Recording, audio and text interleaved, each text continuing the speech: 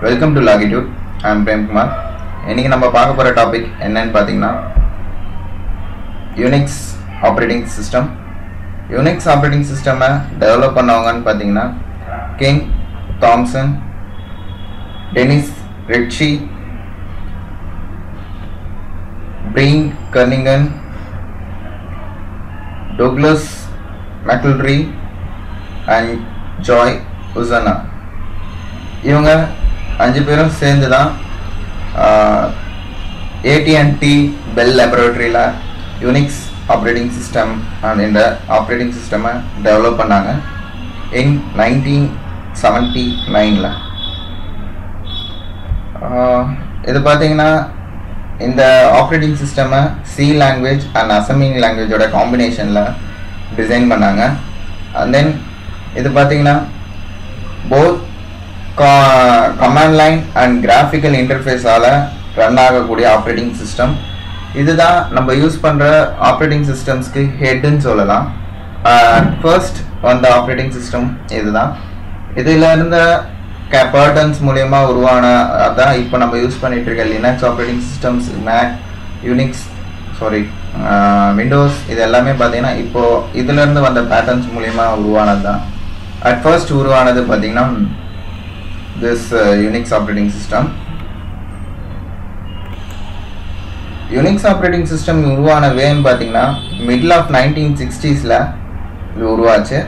At first பார்த்தீங்கன்னா Massachusetts institute of technology, AT&T bell laboratory and general electronic, இந்த 3 கம்பெனிஸும் சேர்ந்து time sharing operating சிஸ்டமாக ஒரு ஆப்ரேட்டிங் சிஸ்டம் உருவாகணும்னு சொல்லி முடிவு பண்ணாங்க. அதுக்கு மல்டிக்ஸ் அப்படின்ற பேரும் வச்சாங்க. இது வந்து பார்த்தீங்கன்னா G645 மெயின் ஃப்ரேம் கம்ப்யூட்டருக்கு ரன் ஆகிற மாதிரி இருக்கணுன்றது தான் இவங்களோட பேசிக் டிசைன். மல்டிக்ஸ்ன்றது பார்த்தீங்கன்னா multiplexed information and computer services அப்படின்ற பேரில் உருவாகணும் அப்படின்னு சொல்லி தான் இதை டிசைன் பண்ணாங்க. இது பார்த்தீங்கன்னா இது ரன்னான மல்டிக்ஸ் இன்ட்ரடியூஸ் பண்ண டைமில் பார்த்தீங்கன்னா இது ரன்னாக தான் இருந்தது. என்னதான் இது இன்னோவேட்டிவாக இருந்தாலும் இதில் பார்த்தீங்கன்னா நிறைய ப்ராப்ளம்ஸ் இருந்தது. அதனால் பெல் லேபரேட்டரிஸ் வந்து என்ன பண்ணாங்க, இதிலேருந்து பிரிஞ்சு வந்து தனியாக வந்துடலாம் அப்படின்னு சொல்லி மல்டிக்ஸ்லேருந்து கொஞ்சம் கொஞ்சமாக கலந்து வெளியில் வர ஆரம்பிச்சிட்டாங்க. அதோட ரன் சரியாக இல்லாததுனால. அண்ட் தென் பார்த்தீங்கன்னா இவங்க வெளியில் வந்ததுக்கப்புறம் king Thomson, Denis Ritchie, Duke மில்ரோ இவங்க எல்லாரும் சேர்ந்து என்ன பண்ணாங்க, ஏன் இந்த ப்ராஜெக்ட் நம்ம திருப்பி ரன் பண்ணக்கூடாது அப்படின்னு சொல்லி சின்னதாக இது பண்ணலாம் அப்படின்னு சொல்லி திருப்பி அந்த ப்ராஜெக்டை ரீடியூ பண்ண ஆரம்பித்தாங்க. ஏற்கனவே லாஸ்டில் போயிட்டு இருந்த சோர்ஸ்னால இதை என்ன பண்ணாங்க, பெல் லேபரேட்டரி வந்து இவங்களுக்கு ஃபினான்ஸ் பண்ணுறதுக்கு யோசிச்சுட்டு இருந்தாங்க. அந்த டைமில் பார்த்தீங்கன்னா 1970s யூனிக்ஸ் அப்படின்ற பேரில் இவங்க வந்து ஆப்ரேட்டிங் சிஸ்டமை ரிட்ரீவ் பண்ண ஆரம்பிச்சிட்டாங்க. இது பார்த்தீங்கன்னா யூனிப்ளெக்ஸ்ட் இன்ஃபர்மேஷன் அண்ட் கம்ப்யூட்டர் சர்வீஸ் அப்படின்ற பேரில் இதை ரன் பண்ணணும் அப்படின்னு சொல்லி இதை உருவாக்குனாங்க. இந்த பேரை டிஸ்கிரைப் பண்ணுறது பார்த்தீங்கன்னா பீட்டர் நியூமன். இந்த டைமில் பெல் லேபரேட்டரி ஃபினான்ஸ் பண்ணலை அப்படின்றதுனால இவங்க வந்து இவங்களோட ஃபர்ஸ்ட் டெக்ஸ்டர் எடிஷனை வந்து அவங்களுக்கு இது பண்ணதுக்கப்புறம் ஓகே நம்ம பண்ணலாம் அப்படின்னு சொல்லி டிசைட் பண்ணி அதுக்கப்புறமா பெல் லேபரேட்டரி வந்து இவங்களுக்கு ஃபினான்ஸ் பண்ணாங்க.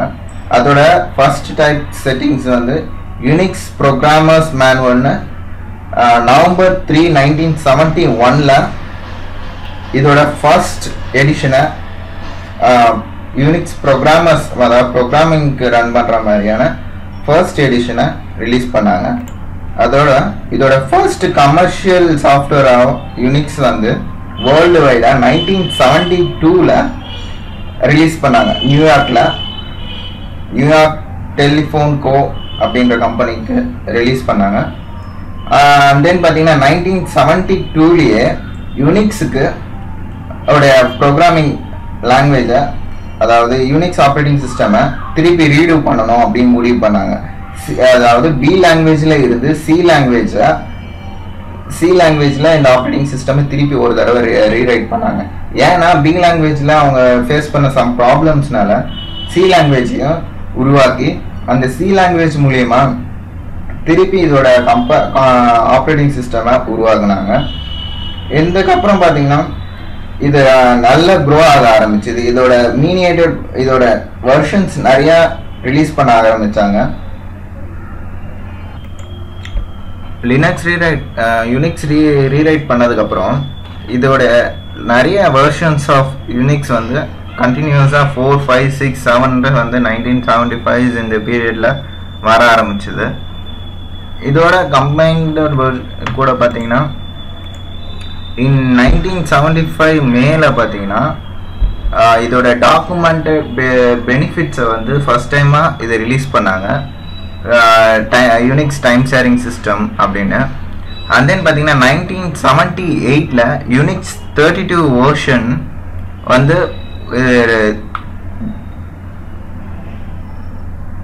டிசம்பர்ல நியூ வேக்ஸ் சிஸ்டமாக ரிலீஸ் பண்ணாங்க. இது பார்த்தீங்கன்னா ஓவர் 600 மிஷின்ஸ் அந்த டைமில் வந்து யூனிக்ஸ் யூஸ் பண்ணிட்டு இருந்தது. And then 7th Unix version 7 அதை ரிலீஸ் பண்ணாங்க. இது ரொம்ப லேட்டஸ்ட் வெர்ஷனாக அந்த டைமில் ரன் ஆச்சு. அண்ட் தென் பார்த்தீங்கன்னா யூனிக்ஸ் 3.2.0 இந்த மாதிரி நிறைய வெர்ஷன்ஸ் ரிலீஸ் பண்ணாங்க. இந்த யூனிக்ஸ் வெர்ஷன் 8, 9, 10 இந்த மாதிரி 1980s ரிலீஸ் பண்ணாங்க.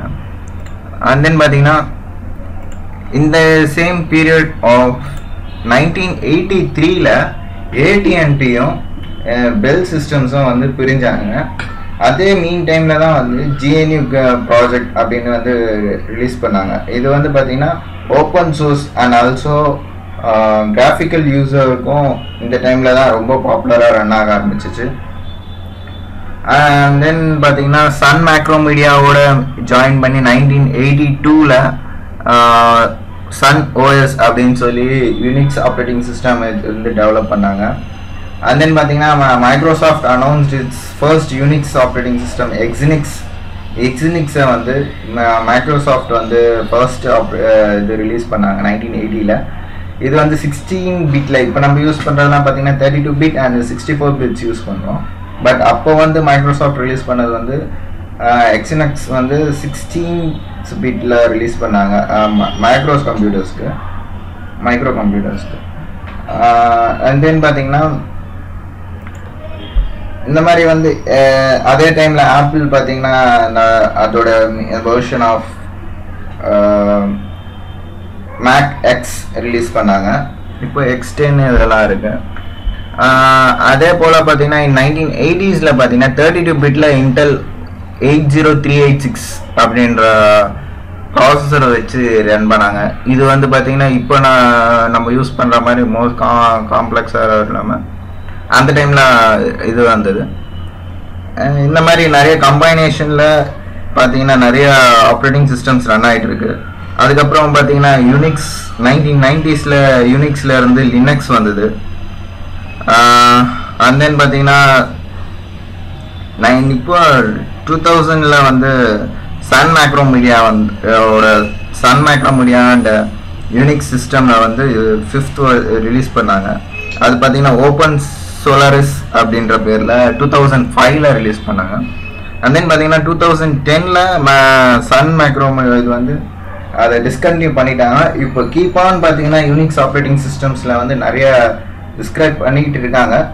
பட் பார்த்தீங்கன்னா இன்னமும் வந்து ரன் ஆகிட்டு இருக்க ஒரு ஓல்டர் ஆப்ரேட்டிங் சிஸ்டம் தான் யூனிக்ஸ்ன்னு சொல்லலாம். லைக் நம்ம தமிழ் எப்படி பழங்காலத்தில் உருவாயிடுச்சு இப்போ ஒரு கீப்பான் ரன் ஆகிட்டு இருக்கோம், அதே மாதிரி யூனிக்ஸ் ஆப்ரேட்டிங் சிஸ்டமும் இன்னும் கம்பேக் வந்துகிட்டே தான் இருக்குது. இதில் நிறைய ஃபீச்சர்ஸ் ஆட் ஆகிட்டு இருந்தாலும் இது இன்னும் குறையல அப்படின்னு தான் சொல்லலாம். அந்த அளவுக்கு இது மெயின் திங் என்னன்னு பார்த்தீங்கன்னா லெஸ் ப்ராசஸிங், இதோட ப்ராசஸிங் ஸ்பீடும் அண்ட் தென் பார்த்தீங்கன்னா ரிசோர்ஸும் பார்த்தீங்கன்னா ரொம்ப கம்மியாக தான் யூஸ் ஆகும் அப்படின்றதுனால தான் இதோட திங் வந்து ரொம்ப ரீச் ஆகிருது. அதே போலங்கன்னா நம்ம மைக்ரோசாஃப்ட் விண்டோஸ் இதெல்லாம் பார்த்தீங்கன்னா மோர் ப்ராசஸ் எடுக்கும். லைக் பார்த்தீங்கன்னா பவர் சர்க்யூட் இதெல்லாம் பார்த்தீங்கன்னா அதிகமாக இழுக்கக்கூடிய திங். ஆனால் யூனிக்ஸில் பார்த்தீங்கன்னா 24 hours சிஸ்டம் 24/7 ரன் ஆனாலும் சிஸ்டம் கிராஷ் ஆகுதுன்னு பார்த்தீங்கன்னா நாட் பாசிபிள் திங் அப்படின்னு சொல்லலாம். அந்த அளவுக்கு மோர் secure and more efficient software. So அதனால தான் போல் இன்றைக்கும் இந்த operating system keep on run ஆகிட்டு இருக்கு. பிடிச்சிருந்தா லைக் பண்ணுங்கள், ஷேர் பண்ணுங்கள், stay tune with us and subscribe with us.